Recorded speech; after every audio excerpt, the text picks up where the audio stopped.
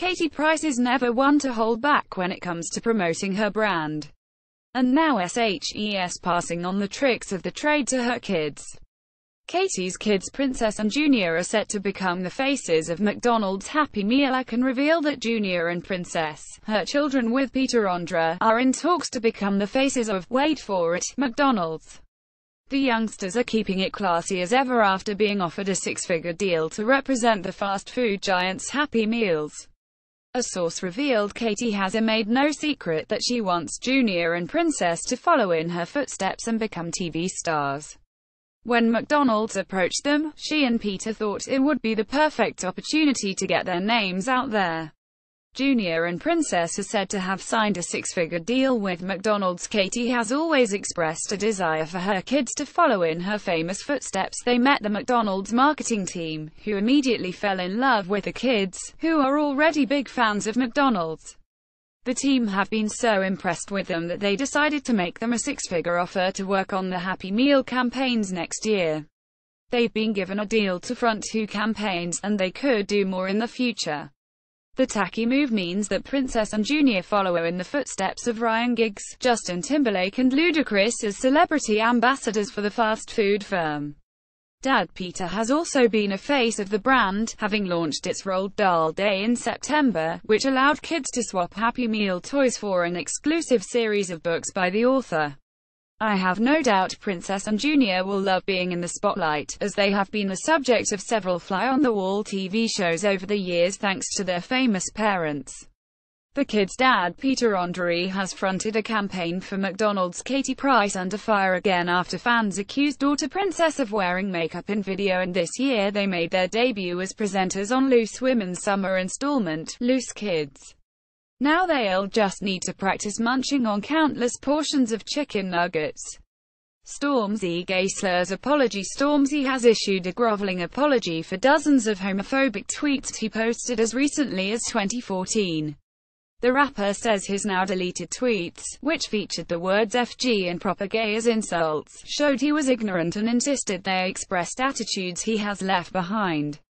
The grime star has apologized for the homophobic tweets he posted when he was younger. He wrote, "I said some foul and offensive things at a time when I was young and proudly ignorant, very hurtful and discriminative views that I've unlearned as I've grown up and become a man. The comments I made were unacceptable and disgusting. Stop. Comments that I regret, and, to everyone I've offended, I am sorry. These are attitudes I've left in the past. The homophobic language I used was, embarrassingly, a part of my vocabulary when I was younger, and ignorance made me feel comfortable to use them whilst not understanding the hate and the ramifications they carry. That isn't an excuse. I take responsibility for my mistakes and hope you can understand that my younger self doesn't reflect who I am today. Again, I'm sorry to everyone I've offended. To the LGBTQ community and my supporters and friends, my deepest apologies." The Croydon-born, award-winning grime MC, who has worked with Ed Sheeran and Little Mix among others, has spoken out about LGBTQ rights since hitting the big time. But in 2012, referring to a young performer on BBC show School for Stars, he tweeted, "Put it on BBC One, this little black boy is a thing FG."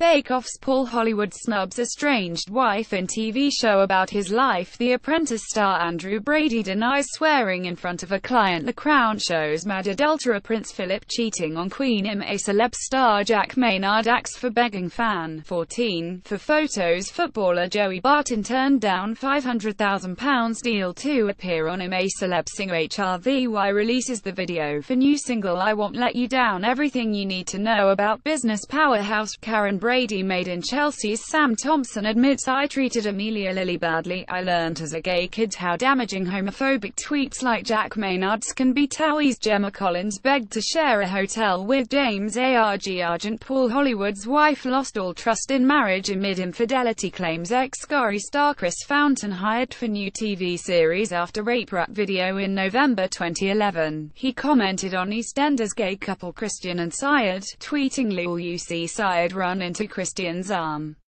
Thing FG." The scandal comes after Jack Maynard was removed from ITV's I'm a Celebrity, following revelations of racist and homophobic tweets.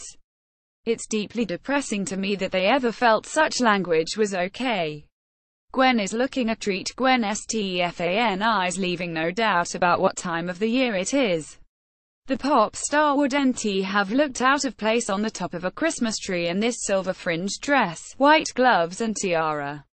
Gwen Stefani looked sensational in a sparkly number covered with jewels and her trademark red lip. Gwen wowed the crowd with her version of White Christmas. The singer is set to release a new album which features her new beau Blake Shelton, but Gwen also wore something practical as she pulled out all the festive stops to sing her rendition of White Christmas for a pre-recording of department store Macy's Thanksgiving Day Parade in New York on Tuesday. She was also promoting her album, You Make It Feel Like Christmas, which features her fella Blake Shelton.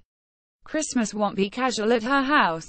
James sings Naked Truth. James Arthur waited 3 years before returning with his incredible second album Back from the Edge last year. But the 2012 winner of the X Factor HASNT left it so long this time. James Arthur is set to release his new single Naked, which was penned by Max Martin. He is already back with new single Naked, set to be released tomorrow, and it is the most vulnerable he has ever read. The emotional tune, penned with Swedish pop mastermind Max Martin, sees James baring his soul to a love interest. James says his new material will show his vulnerable side. He sings "I'm right here, I'm trying to make it clear that getting half of you just ain't enough. I'm not gonna wait until you're done pretending you don't need anyone. I'm standing here, naked." James Arthur reveals plans to become an actor during this morning appearance. James has already been performing the personal on his nationwide tour, which hits Cardiff's Motorpoint Arena tonight and continues until the end of the month. If the rest of his third album is as good as Naked, then I have no doubt it will be an even bigger success than his platinum-selling second record, which topped the charts. Rita plans for the future. Rita Ora has already put her eggs on ice to safeguard her baby-making future. Following failed romances with Calvin Harris, Ricky Hill, James Arthur and Rob Kardashian to name a few, the pop star is taking no chances. She said, "I have always wanted a big family and my doctor said, I think you should freeze your eggs when I was in my early 20s. Rita opened up about her family plans during an interview on Australia's Sunrise program. Rita Ora performs anywhere on the X Factor. Speaking on Aussie show Sunrise on Wednesday, the 26-year-old singer added, "I know people might say, wow, that's so young. I just wanted to really be safe. Maybe that is me being crazy. Makes sense to me." Mabel's next move. Mabel is already thinking up her next hit after Finders Keepers made the top 10. Pop sensation Mabel says she wants to duet with Liam Payne. Mabel is the daughter of Nena Cherry. She is eyeing up a duet with Liam Payne and wants to make a big name, Lady Marmalade-style collaboration. The 2001 track featured Christina Aguilera, Pink and Lil' Kim. She said, "I see Liam at the studio. We haven't worked together but I'd love to. And it would be sick to do it with loads of female Brit artists like Stefflon Don, Georgia Smith and Ray. That would be incredible." Justice League has laid down the law at the top of the box office, taking £7.26 million in its opening weekend.